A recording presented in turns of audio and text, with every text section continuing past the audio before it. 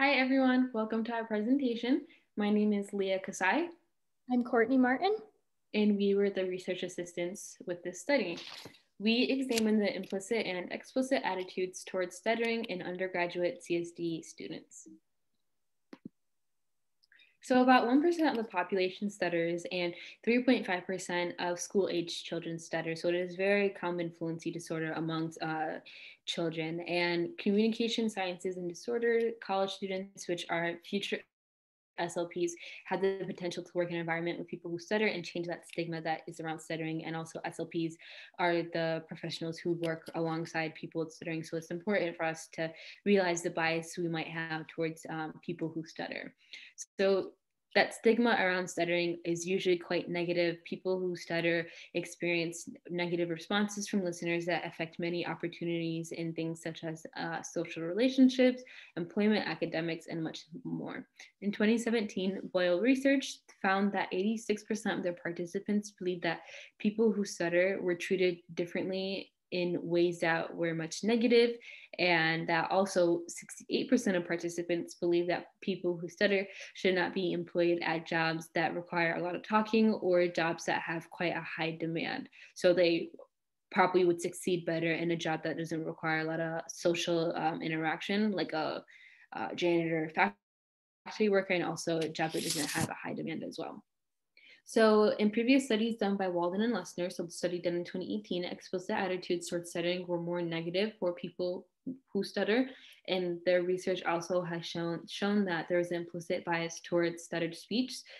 So Walden and Lessner in 2018, they examined the implicit and explicit attitudes for general college students. And we decided to do this research just a little bit further and examine those implicit and explicit attitudes looking among undergraduate CSD students specifically. So the goal of the study is to identify any explicit and explicit attitudes CSD college students have. So our primary questions included what are CSD undergraduate implicit and explicit attitudes towards stuttered versus fluent speech. And also we wanted to research, do CSD undergraduate students associate certain personality traits to fluent versus disfluent speakers?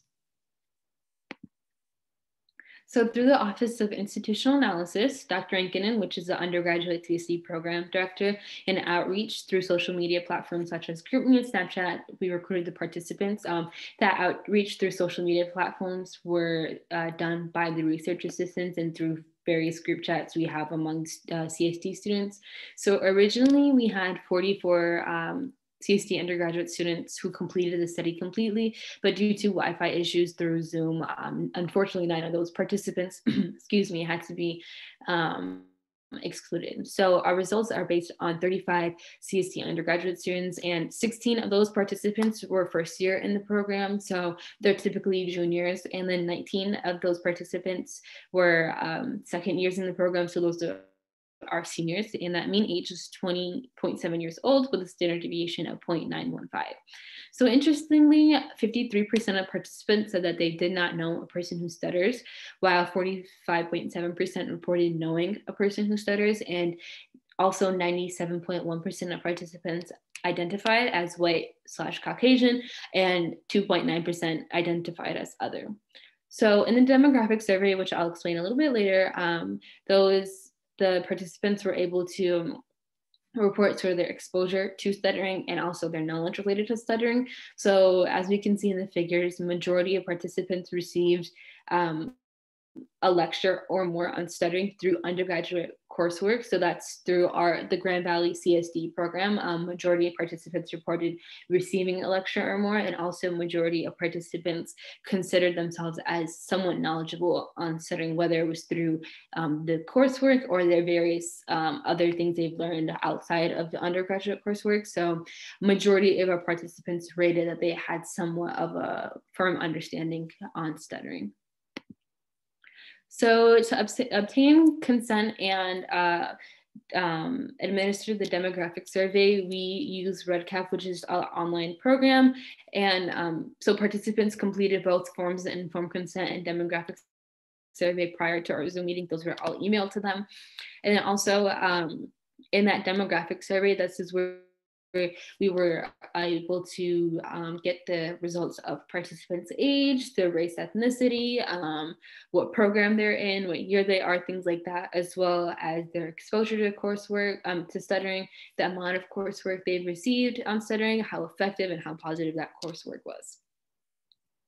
So to obtain our results for the implicit bias, we use the implicit association test, which is also known as the IAT.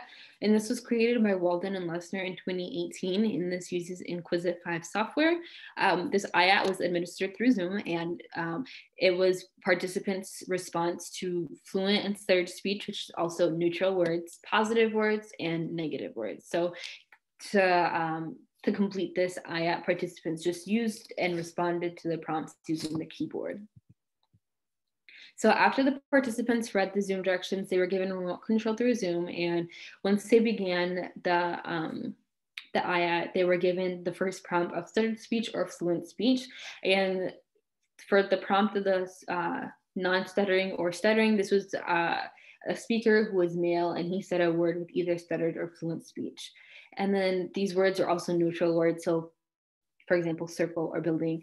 And then as soon as participants were able to determine if it was either stuttering or non-stuttering, they pressed the key that it correlated with. And then after this first prompt, the second prompt was good or bad words. So good words were things like happy or joyful, and bad words were like angry or upset.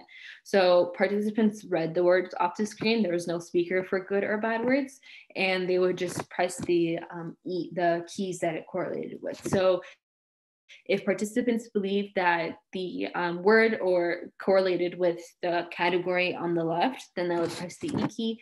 And if they believed that it belonged to the category on the right, they would press the I key.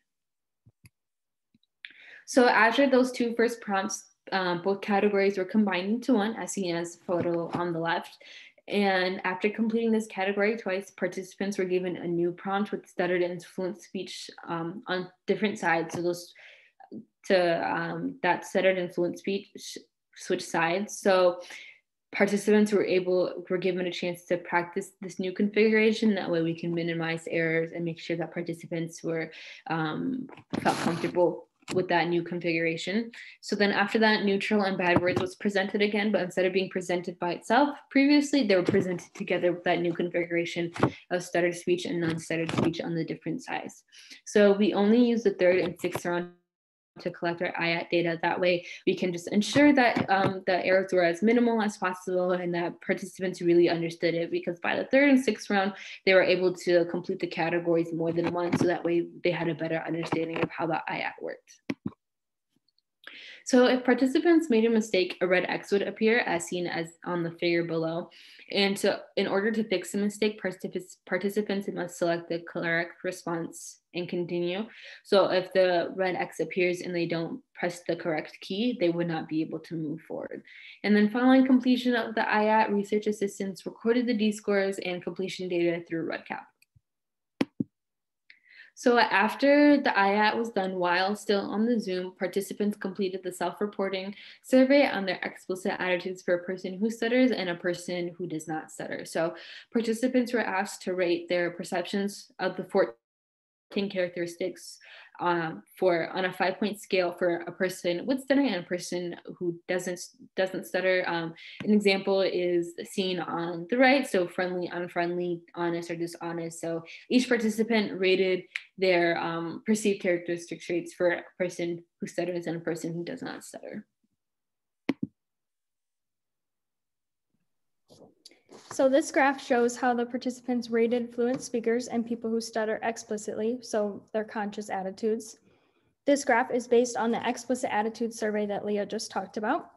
Higher values indicate more positive personality traits. A 0 would be neutral, and a negative number would indicate a more negative attitude. This graph shows the mean across all 14 traits, which we will get to those traits on the next slide, when the participant thought of a person who stutters and when the participant thought of a fluent speaker. You can see that they rated fluent speakers slightly higher than people who stutter. However, none of these values were significantly different from 0, so therefore these participants had no explicit bias towards people who stutter. And then again, positive numbers indicate a more positive attitude towards fluent speakers.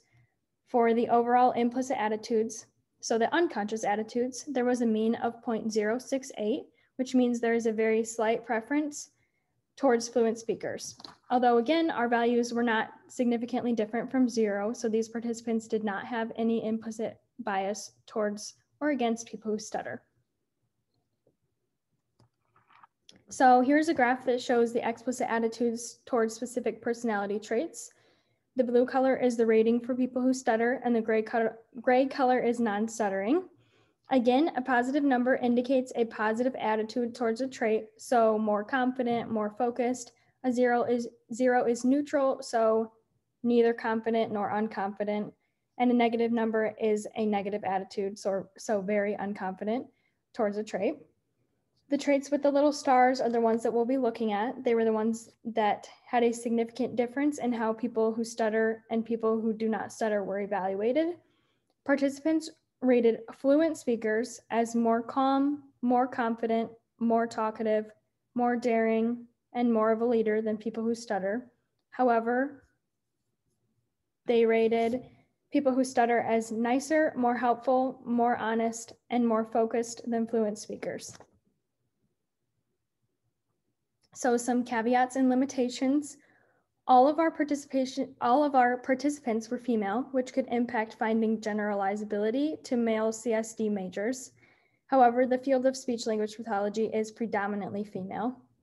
Our IAT used a male speaker to produce the fluent and stuttered words. For future direction, we would like to use a female or children speakers as well. Unlike Walden and Lessner, we did not measure social desirability, which may have indicated how honest participants' responses were on the explicit attitudes questionnaire. And then the final limitation of the study was that the IAT was done over Zoom, and we have not finished comparing IAT results conducted via Zoom versus in person. Our study produced two major findings, the first being that the findings indicated that CSD students do not exhibit overall implicit or explicit biases towards disfluent speech or speakers, but they do associate specific personality traits with people who stutter. The second being that participants rated fluent speakers as more calm, more confident, more talkative, more daring, and more of a leader than people who stutter. However, they rated people who stutter as nicer, more helpful, more honest, and more focused. And more focused than fluent speakers. Comparison of our results to those of Walden and Lessner from 2018 indicate that CSD undergrad students exhibit less negative implicit biases towards stuttered speech than the general undergrad students that they used. That was a D-score of -0.37. Additional aims of the study are to compare the attitudes of CSD students to those majoring in education and explore how attitudes change over time as a result of exposure to stuttering. And we are currently collecting this data. Findings from this study are expected to inform educators on how they might address and improve student attitudes towards stuttering. Presently, the association of personality traits to the fluency of a speaker appears to be the most pressing issue to address. We would like to thank you for listening to this presentation and would also like to thank GVSU-Ours and the CSCE for supporting this study by providing remote undergrad research funding for both of us.